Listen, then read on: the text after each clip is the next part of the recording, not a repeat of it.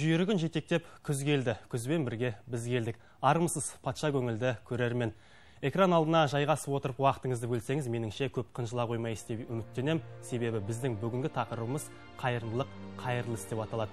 Ендеше құрметті көрермен, біздің байланыс нөміріміз 30-30-08 және төменде көрсетілген WhatsApp желісіне өздеріңіздің хаттарыңызды, пікірлеріңізді жолдай аласыздар. Алдымен әңгімемізге тұздық болсын, арнайы дайындалған бейне сюжетке назар салыңыз. Қайырымдылық жасасаң, қайырымын өзің көресің деген екен дана халқымыз. Қайырымдылық халқымыздың ең ізгі қасиеттерінің бірі. Жанашырлыққа жан риза дегендей қамқоршы болып, аялы алақанын тосып, жүрек жылуын ұсыну, сауабы мол іске атсалысу әрбір адамның азаматтық парызы. Адам өміріндегі ең игі істерінің бірі мұқтаж жандарға қамқорлық жасау. Адамдар бір-біріне қайырымдылық, мейірімділік таныту арқылы жақсылық жасайды. Қамқорлықты қажет ететін жандарға қол ұшын беру арқылы да адам баласы жақсылыққа қадам басады. Қайырымдылық жасауды қаржылай көмек көрсету ғана деп ұқпау керек. Сөзбен де, іспен де, басқа жолдармен де қайырымдылық жасау борышымыз. Жақсылық жасау қолыңнан келіп тұрса, қуаныш сыйлауға мүмкіндігің жетіп тұрса, неге қол ұшын созбасқа? Қазіргі таңда елімізде түрлі іс-шаралар мен акциялар, қайырымдылық қорлары арқылы қол ұшын созатын ізгі жандар көбейіп келеді. Жақсылық жасайтын жандар әрқашан және әр кезде табылады. Қазіргі кезде әрбір адам жылы сөзге, мейірімге мұқтаж, өзгелердің көмегіне зәру. Жақсылық жасау имандылықтың, тәрбиеліктің, парасаттылықтың айқын көрінісі. Жүрегінде иманы бар жұрт қолынан келгенше Алла алдындағы қасиетті парыздың бірін қайырымдылық деп біледі.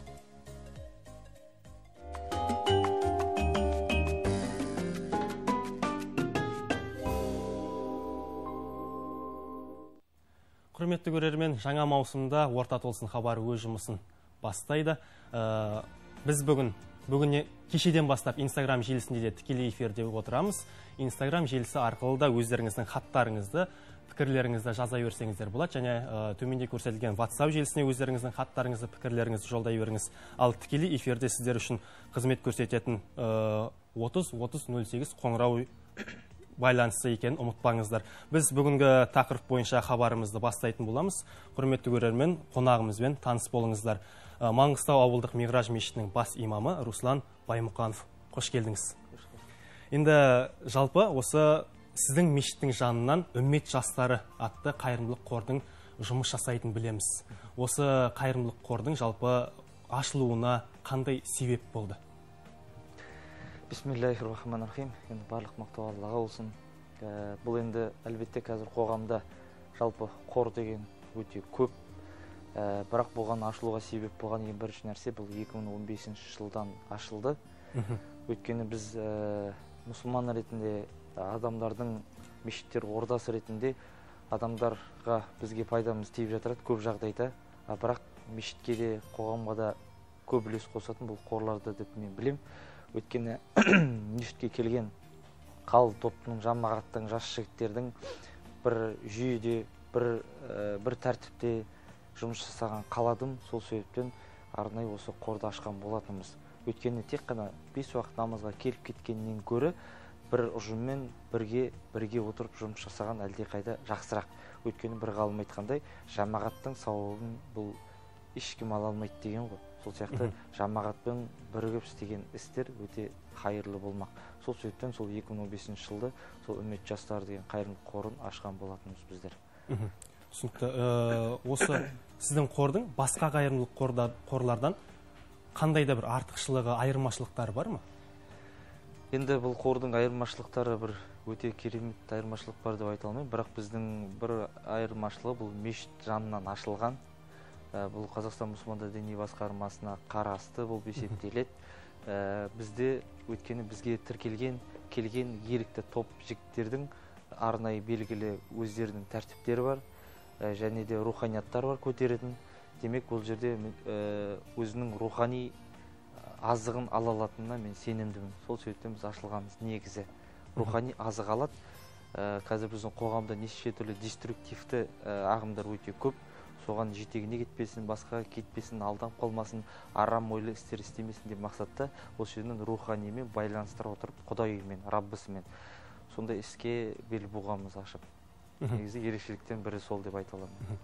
Енді осы тұста жалпы қайырымдылық жасаудың адам баласына берер пайдасы, жалпы қайырымдылықтың қандай да бір пайдасы бар ма? Соны айта кетсеңіз. Әлбетте, бұл қайырымдылықтың пайдасы өте көп. Алла тағала өзі Құранда айтқандай, бұл жақсылық жасаушылар риджалин солихин, салихалы еркек деп айтады. Негізі әлбетте жақсылық жасаудың пайғамбар хадисіне келгенде, жақсылық жасасаң бәледен құтыласың. 1,5 хұрма болса да оттан өзіңді құтқар. Демек бұл қоғамға өзі пайдасы тигізеді. Жақсылық жасау арқылы адамның сараң жандардың жомарттыққа махаббатын оятады. Жақсылық жасау арқылы адамның арасына байланыс құрылады. Жақсылық жасау арқылы қоғамды, елде ортаны түзейміз. Мына бір жігіт өзінің отбасымен таңда тамақ шайын ішіп, ертемен жұмысқа шығады ғой. Сонда әлгі жігіт шығып кетіп барап, көшеде кетіп бара жатса, бір үлкен қария кісі келіп қолын жайып тұрып, балам нан деп айтты дейді. Сонда әлгі жігіт қысылғаннан қолына қалтасына салып, ақшасын беріп жатса, әлгі атамыз айтқан екен, балам мен саған айттым нан деп. Сонда таң атпай наубайханаларда нан пісіретін жерді іздеп тауып, нан алып беріп, ақшасын беріп, қолына беріп жатса, әлгі атамыз сондай бір басқаша көзбен қарап айтқан екен, балам сен бір бәледен құтылдың деп. Демек жақсылық жасап жатыр ғой. Сонда ойында еш нәрсе жоқ, кетіп қалып, әйелі біраз уақыттан кейін звондайды екен, түстен кейін баламызды көлік қағып кетті деп. Сонда барса баласына еш нәрсе болмапты, кішкентай жарақат қалыпты. Сонда әлгі шалдың есіне түскені, сен бір бәледен құтылдың. Демек бізге бір келетін қауіп көтердің алдын алатын нәрсе бұл садақа, бұл жақсылық. Әлбетте ол нәрсе бұл өмірде ақша көрінеді, зат көрінеді, бірақ ол сауап көрінбейді. Көрінбейтін нәрсені Алла тағала бізге сондай мүмкіншілікте берген. Демек адам баласы сауапты істесе, әлбетте Алланың алдында көп сауап алары ол сөзсіз. Түсінікті. Енді жоғарыда айта кеттіңіз ғой, қайырымдылық, сіздің үммет жастары қайырымдылық қорының ашылу себебін осы уақытқа дейін көздеген мақсатыңызға жалпы қор жетті ма? Енді біз көздеген мақсатымыз басты Алланың разылығы, әлбетте разылығымен қоса осы үммет жастарына бірнеше топ жігіттерді жинап, олардың басын біріктіріп, әркімнің өзінің ортасын тауып беріп, өзінің рухани байланысты құрып, бауырмастық сырын арттырып, өзіміздің қойған банадай үй салып берейік, үй алып берейік, қайырымдылық жасайық, жақсылық жасайық деген мақсаттарға әлбетте жеттік. Жетпегеніміз де бар, әлбетте жеткеніміз де бар. Енді Аллаға шүкір, осы уақыттың 5 жылға жуық уақыт жұмыс жасалып келе жатыр. 5 жылдың ішінде біраз шаруа атқардық деп ойлаймын. Өйткені әлбетте мақсат үлкен, қармақты жақынға емес, алысқа лақтыр дейді ғой. Сол сияқты алысқа лақтырдық, тартамыз, ұстағанын ұстаймыз, ұстамағанын жібереміз. Бұйырса алдағы уақытта үлкен мақсаттар бар әлі. Бірақ шүкірміз. Жалпы көп жұмыс жасалды. Түсінікті. Енді осы жерден әңгімемізге сәл үтір қоя тұрайық. Біз құрметті көрермен естеріңізге сала кетейік. Жаңа маусымда біздің Орта толсын хабарында көптеген қызықты айдарлар қосылды. Солардың бірі қазір әзір деп аталады. Экран алдына жайғасқан көрермен түскі уақытта қандай тамақ жасауға болатын қазіргі айдардан көре аласыздар. Сіздер үшін керемет кеңес, уақытыңыз бөліп қарасаңыз, көп қынжыла қоймайсыз деп есептенем. Маңғыстау арнасынан алыстамаңыздар.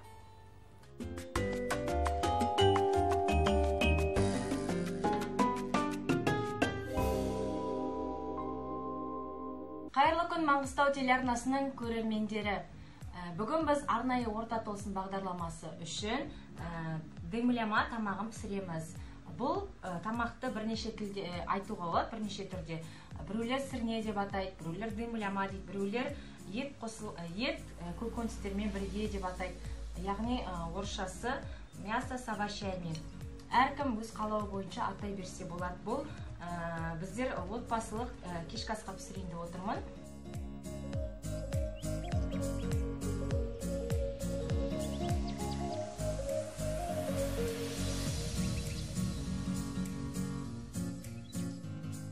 Алдымен ыдысымызға сұйық май құйып аламыз кішкене.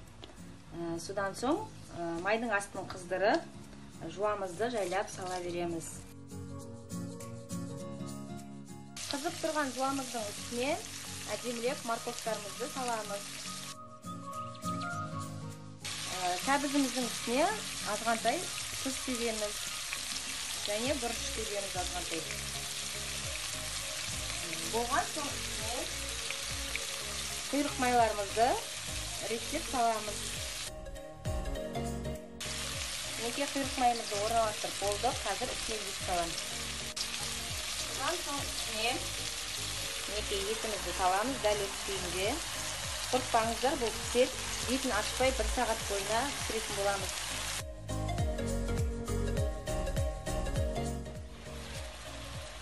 Етіміздің үстіне картоптарымызды турап, әдемілеп жайғастырамыз. Ал енді картоптың үстіне бұрыштарымызды саламыз. Содан соң помидорларымызды саламыз, осылай кезектен-кезек. Енді соус дайындаймыз. Стаканымызға 1 қасық томат саламыз. Үстіне мясная подлива дегеннен 1 қасық саламыз чайный ложкамен. Шай қасықпен. Содан кейін паприка саламыз үстіне. Тоже қасықтың ұшымен саламыз бірақ. Бұл ашып кетуі мүмкін. Кішкене тұз саламыз. Болғаннан кейін осылардың бәрін үстіне петрушкалар саламыз. Неде замороженный болғандықтан кішкене су өттіп, сосын үстіне ыстықтай су құямыз. Жақсылап араластырамыз. Мінекей соусымыз дайын. Енді осыны тамағымыздың үстіне құямыз жайлап. Бұл сочный болу үшін керек бізге. Сол үшін соус дайындаймыз. Қалған соусты мына кішкентай қазір капуста жабамыз, үстіне содан суған алып қоямыз. Достар, ең соңында осылай капустаны жауып тастаймыз үстіне. Болғаннан соң үстіне соусын құямыз. Неке біздің сырнеміз дайын. Бетін 1 сағатқа жауып қақпағын. 1 сағат бойына ашпаймыз. Сырнемізді баяу отта 1 сағатта пісіріп аламыз. Астын жай қойып қоямыз. Құрметті көрермендер, мінекей біздің сырнеміз пісті. Сырне немесе дымляма деп атасаңыздар болады. Ас болсын баршамызға.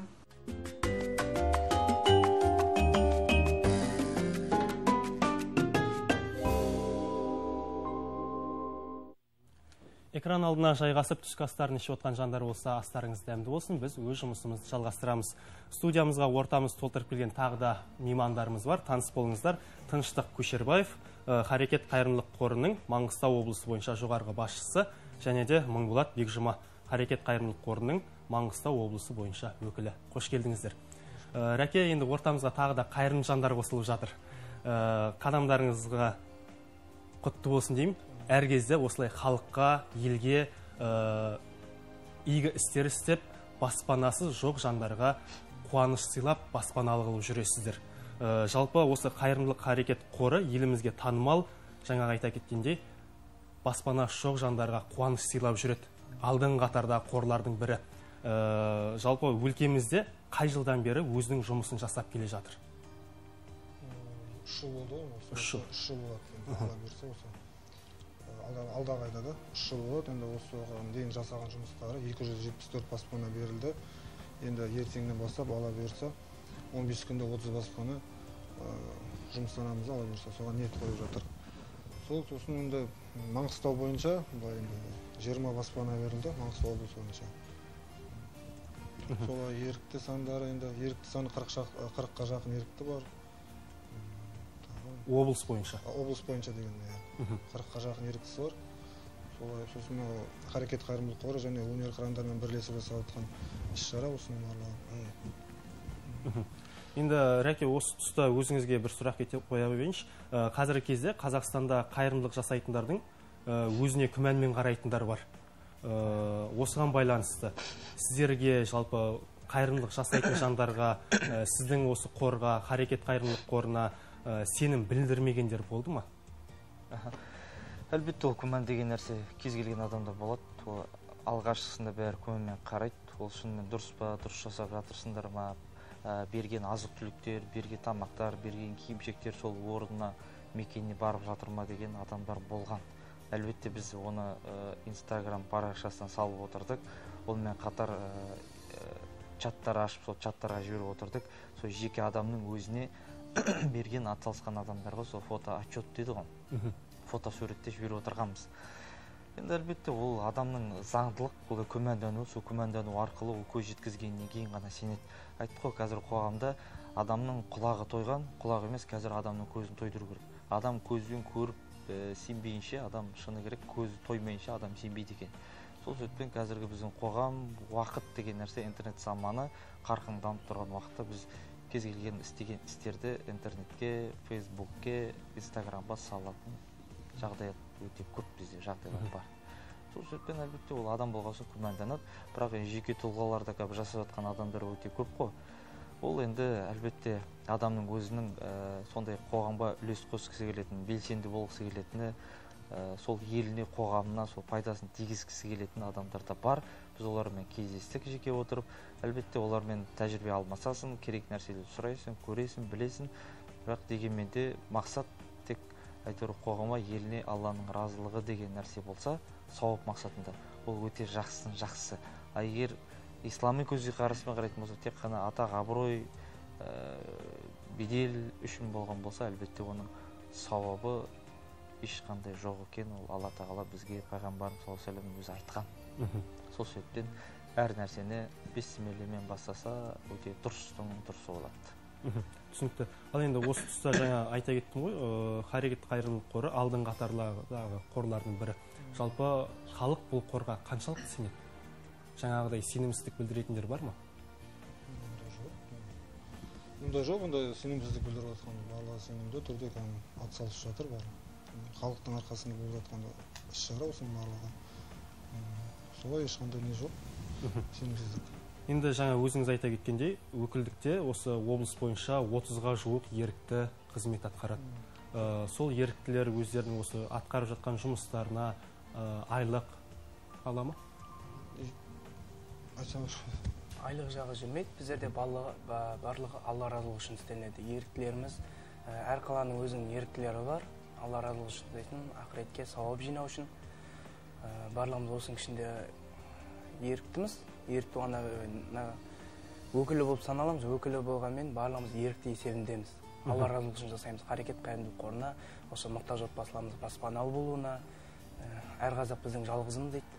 Сондықтан Харекет қайырымдылық қоры барлық жерде Алла разылығы үшін жүреді. Түсінікті. Ал осы ерікті болғасын жерде енді өзіңіздің басқа да бұлай қызметтеріңіз бар шығар, одан бөлек. Жұмыстарымыз бар өзіміздің.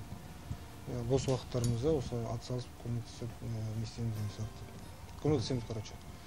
Солай Қазақстан бойынша барлық облыста бар еріктілер. Сосын мақсаты көп балалы мұқтаж отбасыларға үй алып беру. Солай көп балалы отбасыларға, көбіне нағыз мұқтаждарға үй алып беру. Мақсат сол. Түсінікті. Енді Рәке, жалпы сіздер секілді мынау қорлардың емес, өз алдына бөлек адамдардың қайырымдылық жасауға қазіргі таңда қаншалықты қызығушылығы артып келе жатыр? Сіздерге келіп, мен де сіздердің қорларыңыздың қатарына қосылайын деп едім, мен де осындай жанға көмектесейін деп едім, мынандай бір киім-кешек берейін деп едім, тамақ берейін деп едім деген секілді жандар табыла ма? Иә, ондай адамдар өте көп. Жеке өзі киім бергісі келеді, менде қатысқым келеді, менде солардың арасынан болғым келеді, көргім келеді деген ондай жандар өте көп. Енді жеке тұлға болып жасап жүрген адамдар да бар. Бірақ енді үміт жастарына жігіттер көп келді, қатысты, бірге болды. Ол жерде бауырымыз айтып жатқандай Алланың разылығы мақсат. Бірақ дей тұрғанмен де белгілі бір адамдарды қаражатқа ұстамаса, белгілі бір мақсатқа жету үшін, белгілі бір жұмыс жасалу үшін қаражат бермесе, бұл адам қазіргі тұру деген мен оған сене бермеймін. Өйткені әркімнің өзінің отбасы бар, өзінің бала шағасы бар. Ол ауамен өзінің бала шағасын махаббатпен, Алланың махаббатымен асырай алмайды. Сол себептен әркімнің өзінің бауырларымыз айтқандай жеке жұмыстары бар. Бос уақытына келеді, қатысады, жүреді. Бірақ белгілі бір адамдарды біз арнайы сол ақшаға өзінің жалақысына ұстап отқан адамдар бар. Ол солай жүреді. Өйткені ол жүргізу жай мүмкін емес. Құрғақ құрғақ қас қауыз жыртады дейді. Сол сияқты ол дегенмен де адамға керекті дүниелі болғанымен солай болады. Түсінікті. Енді осы орайда бізге хабарласқан алғашқы көрерменіміз бар екен.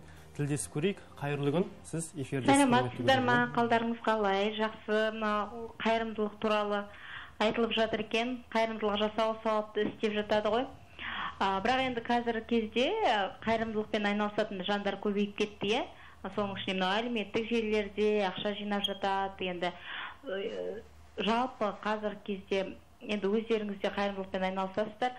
Қайырымдылық жасайтын, көмектесетін адамның қаншалықты ол соған мұқтаж екенін тексеріп білесіздер. Сол жайында білгім келеді.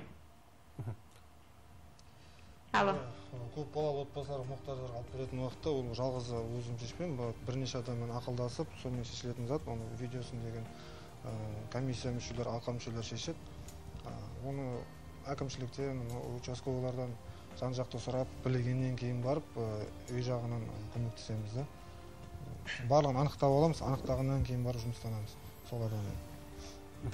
Енді Харекет қайырымдылық қоры тек қана баспанамен көмектеседі, солай ғой? Азық-түлікпен, қаражатпен ондай көмек емес, тек қана баспанамен. Баспанасыз жандарға көмек береміз. Көп балалы жетім жесірлерге сол жағынан Алла разы болсын баспана жағынан көмек береміз.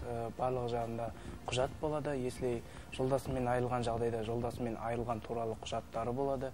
Үйінде өздерінің кейінгі өсіп келе жатқан балдарының құжаттары болады. Сол құжаттар арқылы тексеріп, біздер жоғары жаққа жіберіп, сол арқылы Алла разы болсын үй алып береміз. Түсінікті. Ал сіздерге келіп өздері мен баспана істедім деген секілді өздерінің айтып жата ма, немесе жоғарғы жақтан республиканың жоғарғы өкілдерінен осы адамға біздің көзіміз түсіп отыр, осы адамға баспана алып берейік деген секілді жоғарғы жақтан ұсыныс түсе ма? Біздерде Харекет қайырымдылық қорының Инстаграм парақшасы бар. Харекет қайырымдылық қорының қанша баспанасы беріледі, сонша баспанасы Инстаграм парақшасына салынып отырады. Сол Инстаграм парақша арқылы хабарласатындар да бар, және де былай өзіміздің еріктілері қарайды. Еріктілер жалпы мұқтаждар болса, нелер болса, соны біздерге шығып, біздермен бірге, біздер еріктілермен бірге барып, сол мұқтажды тексеріп, сол қаншалықты мұқтаждылығына қарап баспана алып беретін боламыз. Осы уақытқа дейін 30-20 отбасыға облыс бойынша үй алып бердіңіздер. Соңғысы, қателеспесем, осы күні кеше жақында болған Маңғыстау ауылындағы 42-ші дом 9-ші квартирада. Ол кісіні қалай таңдадыңыздар? Опаевтың отбасы біздерге маған хабарласқан бір кісі болатын, Харекет қайырымдылық қорынан Маңғыстау облысы бойынша боласыз ба деп. Сол кісі арқылы хабарласып, біздерде қазіргі таңда Харекет қайырымдылық қорына ерікті ретінде кірді ол кісі, Замира апа деген. Сол кісінің тапқан мұқтаж отбасы. Біз бардық, тексердік, сол жайында оған баспана алып берілді. Мұқтаж отбасы 5 баланыкі, Өзен қаласынан көшіп келген Опаевтың отбасы. Баспана алып бергеннен кейін ол адамдардың жағдайын біліп, хабарласып, ары қарай күндерін қалай көріп жатыр деген сияқты байланыс бола ма? Олардың жағдайларына жалпы барып тұрамыз. Киім-кешектер қалай болып жатыр? Қазіргі таңда оқу құралдары қиын болып жатыр. Онлайн оқу сабақтар қиын болып жатыр. Сол жақтарына кішкене хабарласып, бізде де және де басқа да Харекет қайырымдылық қорының өздеріміз болғанмен, басқа да қайырымдылық топтарының басшыларымен, нелермен араласамыз. Сол кісілерден өтініш жасатамыз. Осындай жерде, осындай бір мұқтаж отбасы бар. Соған Алла разы болсын, сіздердің қолдарыңыздан осылар келіп тұрса, көмек беріп жіберсеңіздер деп, біз өзіміздің өтінішімізді ары қарай тағы да айта жеткіземіз. Түсінікті. Ал Рәке, сіздің қор қандай жақтан көмектеседі? Баспана, ақшалай, тамақ, азық-түлік деген секілді. Енді біз негізі басты азық-түлікте көмектескен болатынбыз. Одан кейін үйді де салдық, үйді де бердік. Жас балдарға, бүлдіршіндерге бала қоғам бақытты шаралар ұйымдастырдық. Балаларды ойнату, қыдырту мақсатында киім-кешек бердік. Құран жарыстарын ұйымдастырдық. Республика бойынша кітап рухани сарқылмас қазына атты конкурсты ұйымдастырдық. Енді бұлай айтқанда әмбебап универсальны банада айтып жатыр ғой, сұрақ өте жақсы қойды, қалай тексересіздер, қалай білесіздер дегенде, енді ол әлбетте біреу өтірік айтады, біреу шын айтады. Дегенмен де біз үйіне барып қараймыз, көреміз. Қағаз жүзінше күйеуі жоқ, ажырасқан, көршісінен сұрасаң күйеуі бар, бірге тұрып жатыр деген сияқты ондай жағдайлар өте жиі кездеседі. Жалған ақпараттар болады. Сосын ең жақсы адам танып біліп алу үшін көршісінен жайлап сұрасаң көрші өзі ақ айтып береді дейді ғой. Сосын ондай адамдар көп, бірақ шынымен мұқтаж адамдарда өте көптің бірі. Өткен біздің Маңғышлақ деген тұрған жері мына көбі оралман, басымы оралмандар ғой, жан-жақтан келген. Қиын-қыстау заманда келген, үйі жоқ, жалдап жүр. Бұлай қарағанда жағдай төмен отбасылар өте көптің көбі. Сол себептен әлбетте жалғаны да бар, өтірігі де бар, шыны бар. Егер жалған болған уақытта біздер енді оларды кер итеріп тастамаймыз.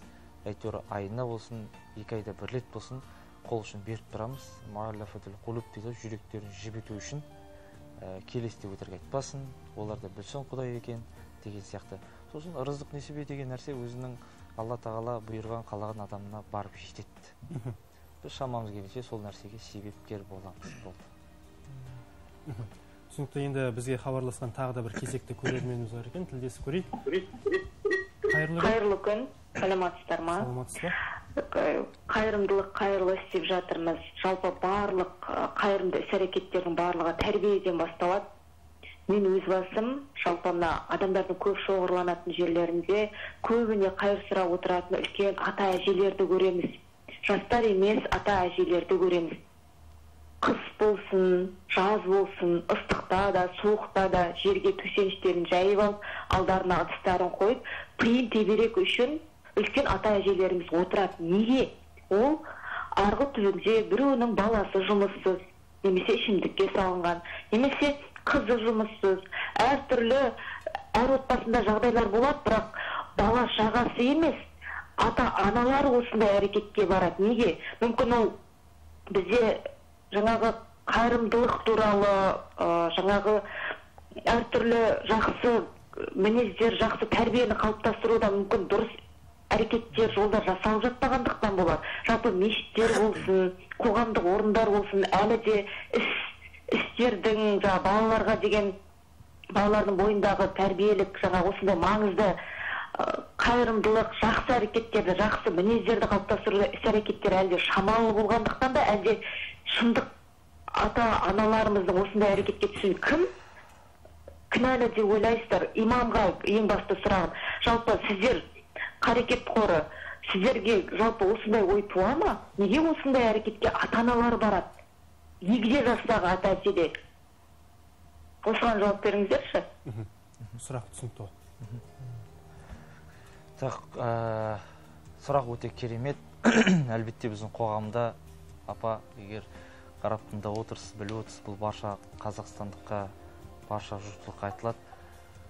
Мен өзімнің өмірімде кездескен бір апамыз келді, бала шағасы бар, келіні бар, немерелер бар, бірақ ішімдікке салынған, атын айтпай қойған, көшеде жүреді, жатады, тұрады. Бірақ мен өзім соны шақырдым, сөйлестім, айттым, апа, осы жолға түсуге не себеп болды деген уақытта, балама сыймаймын, не болса келініме сыймаймын. Келінің жақсы болса балаңды бастан көрерсің, келінің жаман болса өз ұлыңа өгейсің дейді. Демек өз ұлыңа өгей қылып тастайтын ол келіндер де бар. Сол себептен әлбетте ол тек қана ата-ана күнәлі емес, оның ар жақ бер жағын қарау керек. Оның бір өзінің жолдасымен болған бір себептер бар шығар, кекілжін, немесе өзінің баласынан көңіл толмайтын жағы бар шығар. Ол енді себептер өте көп. Сол себептен біз енді тек қана бір адамды жамандай алмаймыз, шапалақ екі қолдан шығады, бір қолдан шықпайды. Дегенмен де біздің қоғамда ата-аналар бар. Біз оларға қаншалықты көмектесіп, апа сіз отырмаңыз, біз тамақты апарып тұрайық, керегі жарағында апарып тұрайық дегеннің өзінде де олар сондайға үйренішті байланып қалған. Өзінің ортасын сондайды жақсы көреді. Бұлай қарағандықта сұрағанды жақсы көріп баратын адамдар бар. Әлбетте біз олардың балдарымен сөйлесіп, бір ағамызды, бұл айтқанда біздің тілмен айтқанда бомбыш деп айтамыз ғой. Сол ағамызды Алматыға салып жібердік, баласына соқтық, баласы бар, келіні бар, келіншегі бар, бәрін салып жібердік, бірақ көп ұзамай 3 айдан кейін қайтып келді. Не болды десек, сол өзі өмірім осы маған ұнайды. Демек оған үйінде отырған ұнамайды, баласымен отырған ұнамайды, келінің сөзін көтере алмайды, баласының сөзін көтере алмайды, демек ол өзімен өзі солай жүргенді қалайды. Бірақ енді дей тұрғанмен де біз тағы бір ағамызды солай мен кездестірдім, ол маған келді, сөйлестім, мен айттым, аға, егер сіз арақты 3 күн қойып келсеңіз, мен сізді қабылдаймын дедім. Арағын 3 күн қойды, келді, 3 күннен кейін өзім қасымызға алдық. Қазір Аллаға шүкір, жұмысы бар, арақты қойды, өзіміздің арамызда намазхан ағамыз болып жүр. Себебі тегіздік. Демек адамның өзінің ойланып сәл нәрсесі болған болса, біз оған көмектесеміз әлбетте. Бірақ оны объективн дейді, орысша айтқанда ауқымды түрде қараған жақсырақ болады. Әлбетте бір адам бұған кінәлі де алмаймыз. Бұған үкіметте кінәлі емес, бұған пәленде кінәлі емес, бірақ өзінің ошақ өз отбасынан басталады. Әркім өз ауласын сыпырса, қоғам таза болады. Демек біз отбасымызды түзейік, бала шағамызға тәрбиені дұрысынан берейік. Өйткені біз кім болатынымызды, өскенде қандай жағдаймен кездестіретінін біз бір Құдай біледі. Сол себептен біз оларға күлмейміз, оларға астапыралла деп қарамаймыз. Керісінше, я Раббым, бізді осы адам сияқты бізді сынама деп тілеп айтқан болсақ, әлбетте ол жақсының ең жақсысы болады. Енді жаңа өзіңіз айтып отырсыз ғой, түсіндірдік, сөйлестік, содан кейін түзелді деген секілді. Осы жерде мынандай сұрақ туындайды, жалпы қайырымдылық деген сөздің ішіне тек қана мынау баспана алып беру, ақшалай тамақпен, киім-кешекпен көмектесу емес, осылай жылы сөз айту, жұбату, жанына демеу болу, осылар жата ма қайырымдылық деген істің сөздің ішіне? Әлбетте. Пайғамбар Мұхаммед саллаллаху алейхи ва саллям айтқандай, адамға жақсылық көрсету ең жақсы ұнамды іс. Күллу мағруфаттың садақа, барлық істер бұл садақа. Демек бұл өмірде адамға ең қымбат нәрсе бұл адамның көңілі. Тауды сындырамыз, тасты сындырамыз, мұзды ертеміз, мұзды қатырамыз, бүкіл нәрсені істей аламыз, бірақ адамның көңілі ең қымбат дүниедегі ең нәрсе. Егер адамның көңіліне құттай бір жұбаныш, бір үміт, бір жақсылық сыйлай білген адамды Алла тағала әлбетте оны жақсы көреді, пайғамбардың хадисі бойынша. Сол сияқты біз бұл өмірде адамға қуаныш сыйлай білген болсақ, көңіл сыйлай білген болсақ, әлбетте оның өзі қайырымды іс. Бір мұсылманға күле қараудың өзі садақа, демек ол қайырымды іс болып есептеледі. Сол себептен біздің қоғамда қазір адамға көңіл жетіспейді. Орысша айтқанда внимание, бір уақыт бөліп сонымен сөйлесіп, ішкен жан дүниесін ақтарып, сол бір адамдар келеді, сол ақтарғаннан бір жақсы болып, бағытын, бағдарын беріп жатсаң, әлбетте жақсы. Біз біреуді айыптауға, біреуді босқа аулауға, біреуді жазалауға күштіміз, бірақ біз өзімізге келген уақытта, тәрбие келген уақытта біз ақсақтап жататын жеріміз өте көп. Пайғамбарымызға бір адам кішкентай баланы алып келген уақытта пайғамбарымыз басынан сипап тұрып, ей ботақаным деген сөзді айтты. Демек ботақаным деген нәрсе мен сенімен біргемін. Адамға бірінші солай қуаныш сыйлай білген болсақ, әлбетте ол жақсының жақсысы. Өйткені адам қазір депрессия, неше түрлі пандемия болып жатыр. Адам өзі былай айтқан уақытта миы басқа нәрсемен шұғылданып жүрген уақытта осындай руханияттарды, рухани жан тыныштығын ойлайтын бір уақыт таба алмай жататын ол сөзсіз. Сол себептен сондай нәрселер болып жатады. Түсінікті. Енді Харекет қайырымдылық қорының өкілдеріне сұрақ, жалпы 1000 теңгеге баспана деп осы қор ашылды ғой. Қаржы халықтан жиналады. Осы тұста жалпы мемлекет тарапынан немесе меценаттардан, кәсіпкерлерден қолдау табыла ма? Немесе осы барлығы халықтың, қарапайым халықтың қаржыларынан ба? Халықтың қолдауымен біріншіден, сосын екіншіден жаңа мекемелер көмектеседі. Айына аударатын мекемелер бар, кейде өзінің несімен аударады, добросымен аударады. Сосын көмектесетін жандар көп, жалпы Аллаға шүкір. Кәсіпкерлер де көмектеседі. Адамдар көп, жалпы көмектеседі. Түсінікті. Енді жаңа өзіңіз айттыңыз ғой, тағы да акция басталғалы жатыр, 30 баспана. Соның ішінде жалпы Маңғыстауға тиесілі қанша баспана бар? 2 баспана бар. 2 баспана. Құдай қаласа, Маңғыстаулық тағы да 2 мұқтаж отбасы баспаналы болады. Енді осы орайда жалпы Рәке, өзіңізден де сұрай кетейін, сіздің де үміт жастары қоры баспанамен де көмектесіп жүреді. Алдағы уақытта осылай Харекет қайырымдылық қоры секілді тек қана баспанамен көмектесу ойларыңызда бар ма? Жоқ, ондай ойымызда жоқ. Бұл баспананы біз бұрында бір жасадық, көмектестік. Осы соңында Рамазаннан кейін бір үйді алып бердік ағамызға, баласына, бала шағасы, 5 баласы бар. Енді онымен біз шектелмейміз, жан-жақты қарастырамыз. Негізі адамға керек рухани азық, адамға мына неше түрлі семинарлар, адамға керек нәрсе бағанағыдай бағыт-бағдар, балдарға ұйымдастыру, балдардың көңіл білу, Алламен байланысын байланыстыру, оқу құралдарын алып беру деген сияқты, сабаққа деген, ілімге деген, білімге деген құштарлығын арттыру. Бұл тек қана үй салып бере берсек те, әлбетте қайырымдылық харекет қоры сияқты болса да болатын шығар. Бірақ дегенмен де осы ағаларымыз жасап жатырса, муфтияттың зекет қорының істеп жатқан корпоратив зекет қорында ол да үй алып береді. Олар жасап жатса, әлбетте олардың аяқ астына шималаудан қажеті жоқ деп ойлаймын. Олар жасасын, істесін. Бірақ мен оны көрдім, білдім. Демек, тек қана адамға үй алып беру арқылы адамның руханиятын немесе басқа өзінің жан дүниесін ол нәрсемен толтыра алмайды екен біз. Сол себептен біз сондай бағыттарға көштік. Әлбетте үй алып беру баспана қылу, ол сауаптың сауабы, өмір бақи жақсылығын, рахметін, дұғасын қылып жүреді. Дұға бата деген нәрсе өзінің ішкі ниеті, ізгісі, рахмет деген сөзі ол Алланың алдында әлбетте жылап жүріп, Раббым осыларға берекесін бер десе, әлбетте ол өте күштінің күштісі. Сол себептен біз жан жақты болуға тырысып жатырмыз. Жалпы әр қордың өзінің алдына қойған мақсаты бар, жұмысы бөлек, бірақ дегенмен барлығы да сауапты іс. Әлбетте. Енді осы орайда WhatsApp желісіне мынадай хат келіп түсіпті. Көшеде өтіп бара жатқан адамға, көшеде өтіп бара жатып, алдында отырған мұқтаж жанға тиын тебен тастап кетсем, бұл сауаптан жазылама, қайырымды іс па? Жалпы бұндай адамдардың қасынан немқұрайлы өтіп кетсем, ыңғайсызданам, бірақ қалтамда ештеңе болмай қалсам не істеймін дейді. Әлбетте бүкіл нәрсе ол садақа, ол сауап болып жазылады.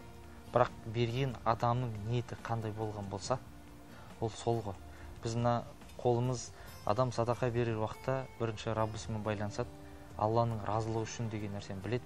Өйткені біздің көшеде, қоғамда сұраншақтар, сұрап жүретін үлкен кісілер, апайымыз айтқан сияқты жас жігіттер де жүреді, апайлар да жүреді. Оларды біз қоғамда көріп өстік. Өскенде адамның көпшілігі бұлар өтірік сұрайды, әдей сұрайды, бұлар өзіне кәсіп қылып алған, өзіне кәсібін өлетіп жүр, олардың жағдайы жақсы деп те адамдар қарап жатырады. Әлбетте оған қарамай, оң қолыңыздан Алланың разылығы үшін де сауап деп берген болсаңыз, ол сауап, бана тіміскілеп қойшы деп берген болсаңыз, әлбетте ол белгілі бір сауап болатын шығар. Сол себептен, егер адам Алланың атымен сұраса, Алланың разылығы үшін беріңші деп қолын жайып сұраған болған болса, сізге бермеу мәкрух дейді ғой. Желкенші нәрсе. Демек, Раббысының атымен сұрап жатса, оған әйтеуір ең болмағанда бір сөз садақасын беру керек та. Апа, бәрі жақсы болады, менде болмай тұрады деп та. Соның өзі де жеткілікті адамға. Айттық қой, адамға бір көңіл сыйлап жүрген өзі өте керемет. Тағы да бір WhatsApp желісіне хат келіп түскен екен. Ассалаумағалейкум, Орта толсын. Күліп қарағанның өзі садақа, демекші мейірімді болайықшы. Қазір көшеде көпшілік асығыс, ашушан келеді, мейірім жетіспейтін сияқты дейді. Әр көрерменнің пікірі біз үшін құнды. Біз сұхбатымызды жалғастырайық. Енді жалпы ел арасында қайырымдылық көмек көрсетудің қандай түрлері ең көп таралған қазір. Енді мынау тек қана қайырымдылық қорлар емес, былай да жаңа өзіңіз айта кеткендей, былай жандарды қазір қайырымдылық жасауға көп ат салысып жүр. Бірақ енді барлығының бірдей осы сіздер секілді баспана алып беруге жағдайлар жетпей жатады. Сол себепті барынша көмектеседі ғой енді. Ең көп қайырымдылық жасау қай бағытта болып жатыр деп ойлайсыз өзіңіз? Баспанамен көбісі қазір жұмыстан отыр. Көбісі баспанамен. Мен өзім көріп жүргенде, баспанамен харекет жұмыстанатынан кейін болғасын ба білмеймін. Жалпы мен өзім көріп жүрген негізі баспанамен блогерлерде, басқа нелерде көбісі баспанамен жұмыстанып жатыр. Жалпы айта беріңіз. Ең қажетті баспанаға қазір мұқтаж отбасылардың көбісі далада қалып жатқандардың елдері бар. Квартираның затын төлей алмайтындары бар. Мысалы, кейбіреудің мынауысына ақша жетпесе, мынауысына ақша жетпейді. Сондай жағдайларда уже баспана жағынан көп түсетіндері бар. Алла разы болсын, оларға тек қатты мұқтаж болған жағдайда біз оларға очерттен тыс тезірек үйін дайындап бере аламыз. Алла разы болсын. Мұқтаждар үй сұраған уақытта жалғыз мен өзім үй сұрап жатырмын деп ойлайды. Оның алдында қаншама адам үй сұрап жатырды. Жай-жайдан орын-орнымен очередпен беріліп жатыр мұқтаждарға үйлер. Енді осы Харекет қайырымдылық қоры бар. Облысымызда жаңа өзіңіз айтып отқан үміт жастары бар. Одан да бөлек тіркелген ресми қайырымдылық қорлар өте көп. Барлығыңыз бірге бір бас қосып, ақылдасып, болашаққа бір үлкен шаралар ұйымдастыру деген секілді ойларыңызда бар ма? Барлық осы өлкеміздің қорлары бірлесе отырып?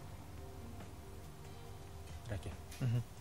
Енді ондайлар жалпы ондай мақсат қойылмаса да, бірақ осы қайырымдылық қоры мекемелерінің басшылары, жетекшілері, директорлерінің бас қосқан болатын. Оны біздің облыстық әкімшіліктен ұйымдастырған болатын, жастар істері бөлімінен. Әлбетте ондайлар бар, бірақ дегенмен де бірге жасайық, бір болайық, мақсатымыз бір деген нәрсе айтылды, бірақ бірге жеке жиналып осылай жасайық деген нәрсе ол енді қазіргі қоғамда ол бір мүмкін еместің мүмкін болып тұр. Өйткені қазір әркім өз алдына шабады, әркім өзінің қотырын қасиды дейді қазақта. Демек, әркім өз алдына арбасын сүйрейді. Әлбетте бір мақсат, бір белгілі бір істерде бас қосып жасамаса, бірақ кейбір нелердің қордың мүмкіншіліктері жетпей жатады, кейбірінікі жетіп жатады. Біреулер істегенмен манағыдай ортадан тек алған нәрсе сол көрініп қалып жатады деген нәрсе ғой. Сол себептен әлбетте ондай бір белгілі бір мақсат болған жоқ. Иншалла, алла уақытта болып қалар, бәлкім. Әлбетте адамның басы қосылады, адамның қолы қосылады, адамның осындай отырса қосылуы мүмкін, бірақ адамның жүрегі ешқашан қосылмайды екен. Егер адамның жүрегі қосылса, мақсат та бір, мүдде де бір, істе бір болар еді. Дегенмен өзіңіздің жеке пікіріңіз, қорлар өз алдына бөлек жұмыс жасап, өз бағытында жұмыс жасаған дұрыс па? Әлбетте. Дұрыс, бары бір жана айтып отырса, бір неге жиналса, мысалға бір неге жұмсалады, мысалға барлығы бір немен жұмыстанып кетеді. Ал енді көп болса, мысалға әр адамның несі бар, халық көп деген сияқты, несімен мұқтаждығын шешіледі, көп болса, мұқтаж адамдардың заттары тез шешіледі. Барлығы бір неге жұмсалса, басқалар тоқтап қарап қояды деген сияқты. Негізі көп болған жақсы шығар деп ойлаймын, барлығы тез шешіледі. Енді құрметті студия меймандары, бүгінгі тақырыпқа өздеріңіздің ойларыңызды қосып, пікірлеріңізді білдіріп, уақыттарыңызды бөліп келгендеріңізге сіздерге көп-көп рахмет. Ел алдында игі іс істеп жүрсіздер, Алла сауаптан жазсын. Енді хабарымыздың соңында өздеріңіздің бір ауыз қорытынды сөздеріңіз болса, мархабат. Рәке, өзіңізден бастайық. Енді елімізге, халқымызға тыныштық берекені тілейміз. Ең бастысы жасаған ісімізді Алла қабыл етсін. Жасаған ісімізге ешқашан міндеттенбейік. Әркімнің өзінің рызық несібесі өзіне тиесілі өзіне жетеді.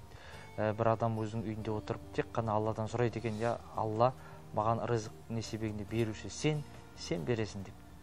Сөйтіп тілей береді екен. Таң намазын оқып тілеп болып отса, үйіне бір сиыр кіріпті. Алла берді деп сойып жеп алыпты бұл. Алла берді деп. Сосын көршісі кетті. Көрші, мен сиырымды көрмедім бе десе, көрдім, сойып жеп алдым депті. Маған Алла тағала берді, Алладан сұрадым. Ел жұрттың бәрі біледі, мен Алладан сұрайтынымды. Берді, алдым да сойып жеп алдым депті. Айтқан ғой, сен бір ақылдаспайсың ба, бұл көршінің малы емес пе? Жоқ, мен Алладан сұраймын, Алла маған береді, жеп алам деп. Сол сияқты Алла рызық несібе берсе, жеткізсе, тиесілі болған болса, өлім қалай біздің артымызда жүгірген болса, рызық несібе дәл солай жүгіреді. Сол себептен қоғамымызға, елімізге айтатын нәрсе, барша мұсылман жұртшылығы болып, Алла жұртшылығы болып, осына қайырымды істерге атсалысып, қол ұшымызды беріп атсақ, әлбетте ол нұр үстіне нұр. Демек, ол біздің болашағымыз үшін, біздің өсіп жатқан өскелең ұрпақ үшін, біздің өскелең ұрпаққа сондай иммунитет қалыптастыру керек.